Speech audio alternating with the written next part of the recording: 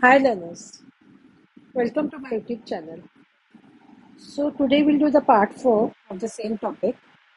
Now let us see from the Innings 15.3. So it's given a perimeter of squares with sides are given below. So P stands for the perimeter and sides, that is S. And you have to draw the graph for this data taking suitable scale on the axis. And this table is given. This is P stands for the perimeter, S stands for the sides. So these are all this is perimeter, and this will be all sides. So we will do one thing. We will put the perimeter, this is the x-axis and this is the y-axis. So this I have written here y and this here x. So here we can put perimeter of square, that is in centimeter, and on this side we will put a side, that is in centimeter. So now what we can do here, we can take the scale. Scale means, now what did I take the scale? This is x-axis, 1 unit is 5 centimeter and y-axis 1 unit is 1 centimeter. Can you see here?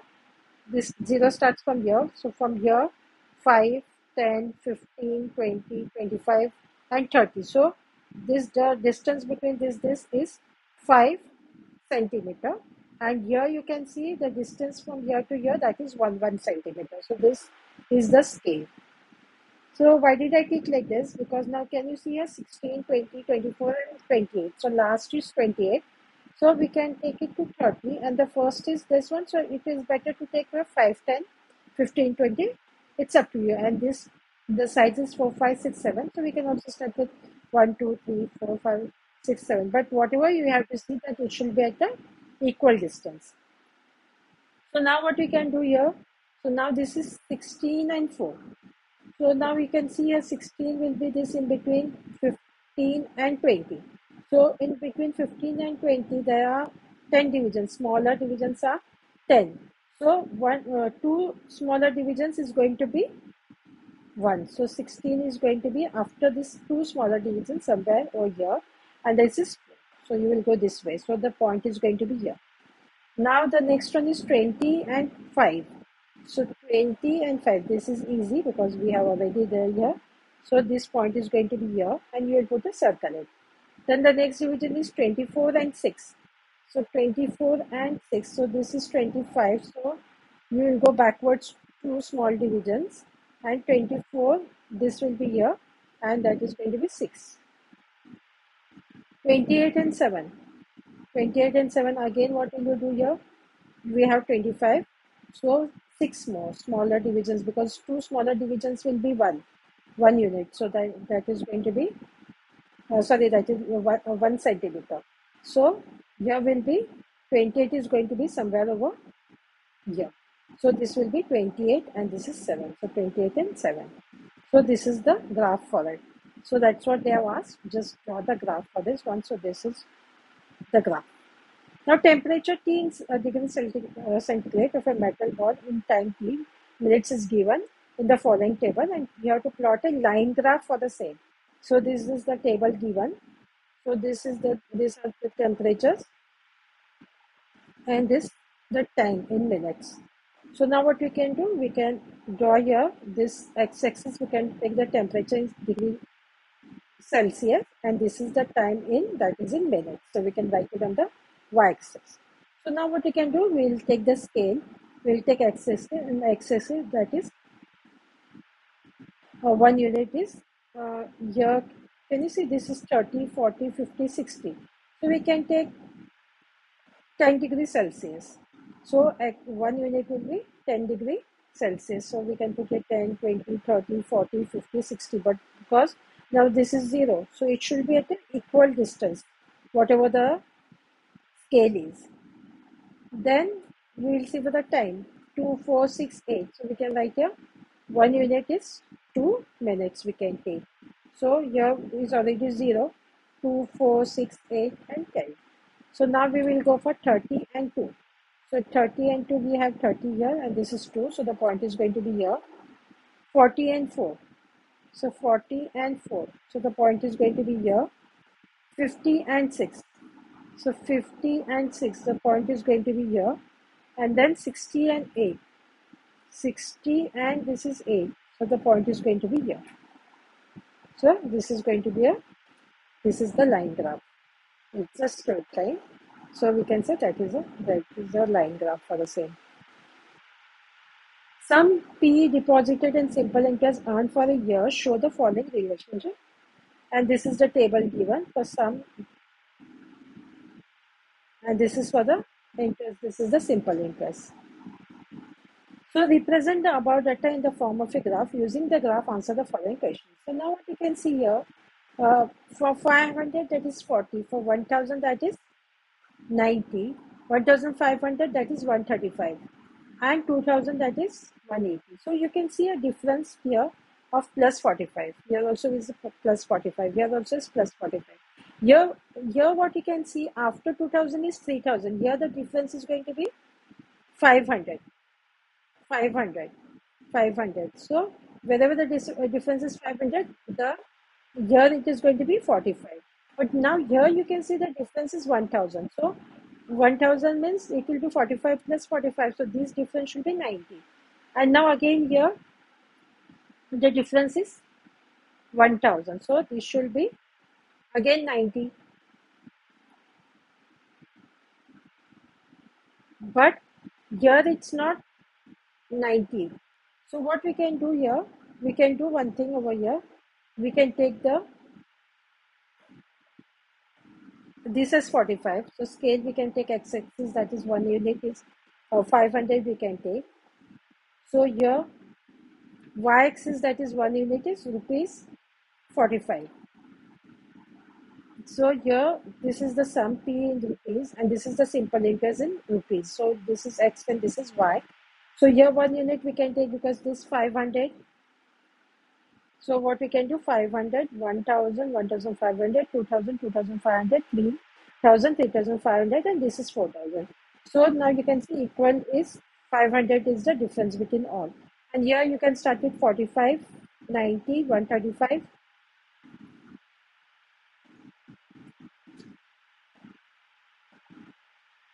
So here you can see the difference is here 45 each. So it starts from 0. So now what we can do here, 545. So 500 is here, this is 45. So this point is going to be here. 1090. So 1090, the point is going to be here. Then 1135. So 1135, the point is going to be here. And here will be 2180. So 2180, the point should be here. And the next is going to be 3270. So 3270, the point is going to be here. And the next point is 4300. So 4300. 300 will be somewhere over here. Because this two in between this 270 and 315 somewhere here. So it is going to be here. So now when you draw a line, so from here till here it is going to be straight and here it's going to change. So now what are you doing? This is the graph. Using the graph, answer the following question. So this is the graph for that. And we have to answer the question. So they said, what is the simple interest on depositing rupees 6,000? So now what we can see for 500, this one, whenever the principal is, the simple interest is 45. So for 500, interest is 45. So what we can do here, simple interest formula, you know, that is P into R into T by 100. So principal into rate into time, that divided by 100. So simple interest we know that is 45 is given. So below this we write for 45. The principal, this is whatever is that is 500. We don't know what is the R, that is the rate of interest, and the time is 1 year. 1 divided by 100. So these two zeros get cut. So 45 is going to be, and this divided by 5. This will go here, means it is going to get divided. So that is going to be R into 1, but that is going to be R. So this will be 5 ones are 5 nines are. So R is going to be 9%. So now what we can do, they are asked for 6,000. What will be the simple interest? For 6,000 simple interest will be, again we'll use the formula. So now we got the rate of interest. So in place of P, we are going to put 6,000. Here we will put 9 and the time is 1 year divided by 100. So these two zeros get cut. So this is going to be rupees 540. So for this, they have said what is the simple interest on depositing this one. So that is rupees 540. So now here they said what amount should be deposited to earn 450 rupees as simple interest. So this I means that is the simple interest, that is 450. We already got this R is 9% and the time is 1 year. So we'll put in this formula SI is equal to P into R into T by 100. So in place of this simple interest, we can put the interest 450. So we don't know what is the, because the amount means that is P, we don't know what is that. So the rate of interest is 9, this term is 1 divided by 100. So if we take this, when you this one, take it on this side, so that is going to be, that will go in the numerator, and this 9 into 1, that will be 9, that will go in the, this will come here, that will go in the denominator. So this is that step, is equal to P as it is.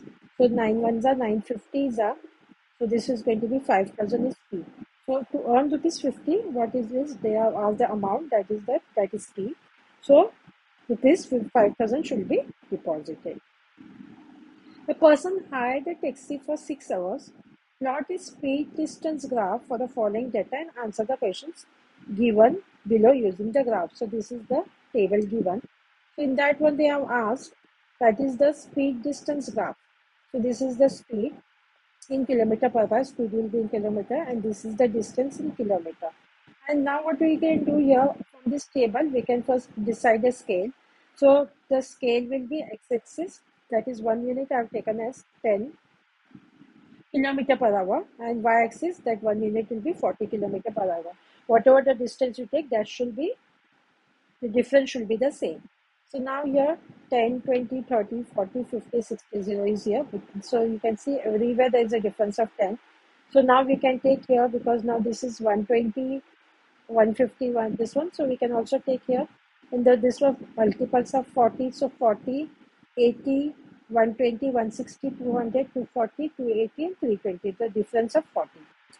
So now again here you can see 20, this is 20 and 120. So this is 20 and 120. So the point is going to be here. 25 and 150. So 25 means in between this and this. And 150 will be somewhere here. So you can see in between somewhere in here. 120 and 160. Then 30 and 180. So 30 and 180. 180 also will be somewhere over here. And then 40 and 240. So 40 and this 240 will be here, and 50 and 300. So 50 and this 300 is going to be in between 280 and 320.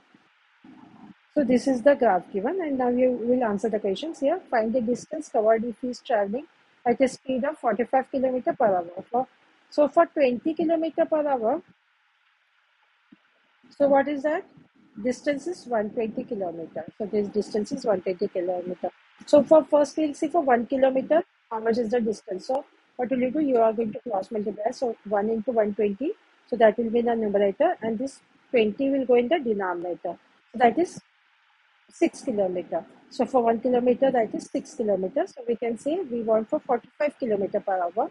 So that will be 45 into 6. So that will be 270 kilometer. So you can have a look at it. Find the speed of the taxi if it travels a distance of 450 kilometer. So for 270 kilometer, here it's given.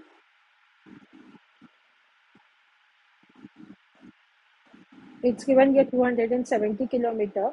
That is 45 kilometer per hour. So for 450 kilometer, that will be how much? So you will cross here. So again, what will happen? 45 into 450 into 45.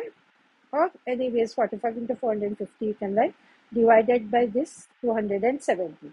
So when you simplify this one, 9 3s are 9 5s are, 3 1s are 3 15s are. So anyways you can simplify, that is going to be 75 kilometer per hour. So we can write here, therefore what they have asked, speed of 45 kilometer per hour. So find the distance covered if he is traveling at a speed of 45 kilometer per hour. So the distance we can write is this here. Sorry, they have asked here, this we are doing for B1. So find the speed of the taxi if it travels in this one. So we can write speed of taxi is 75 kilometer per hour. So now we'll go for the next one. A man is riding a bike at a uniform speed of 60 km per hour. Plot a distance time graph to show the relationship between distance and time. And then there was, is it a linear graph? You know the linear means what? It should be a straight line. So this is called a linear graph. It can be anyways. So that is a linear graph. So speed is given as 60 kilometer per hour. So speed is distance by time. So what we can do here, speed into distance, that is, speed into time, that is going to be distance. So now what we can do, we have to calculate the distance for different time intervals. Like for, because this is per hour, 60 kilometer per hour to means one hour, that is 60 kilometer. So now let us take some of this one, we calculate the distance for the different time intervals. For 1 kilo, that is the 1 hour, that is 60 kilometer. So what we can do, for 2 hours, it is going to be double of it, that will be 120. 3 hours, that is going to be 180. 4 hours, it is going to be 240. 5 hours, that is going to be 300.